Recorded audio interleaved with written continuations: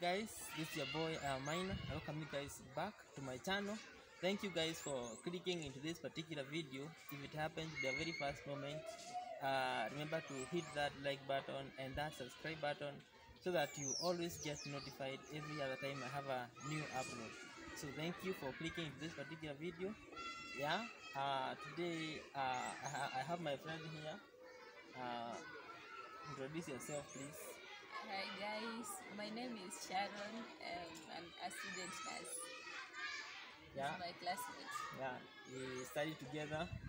We are nurses. Yeah, we are nurses in Kenya Medical Training College. So today we are to discuss on a very burning topic. Yeah, that is disturbing a lot of youths, not only in Kenya but globally, which is the relationship topic.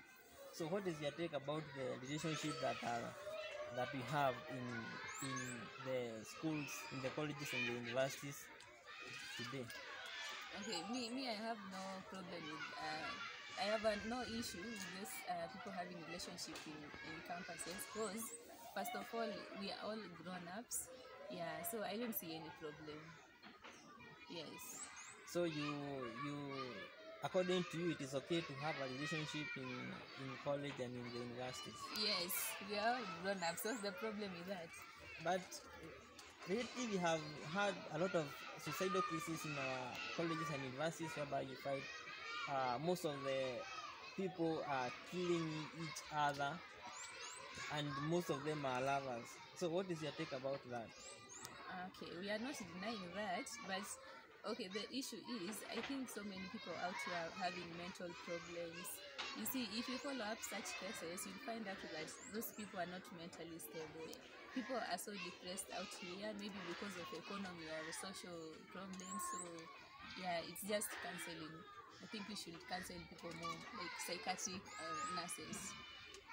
Yes. Yeah, but according to statistics, personally, I have never had a couple that started loving each other or they started relationship in college or in university that later went to marriages. But so me, I find that most of the times most of these couples are just wasting their time and their money, because if most of them are misusing a lot of money.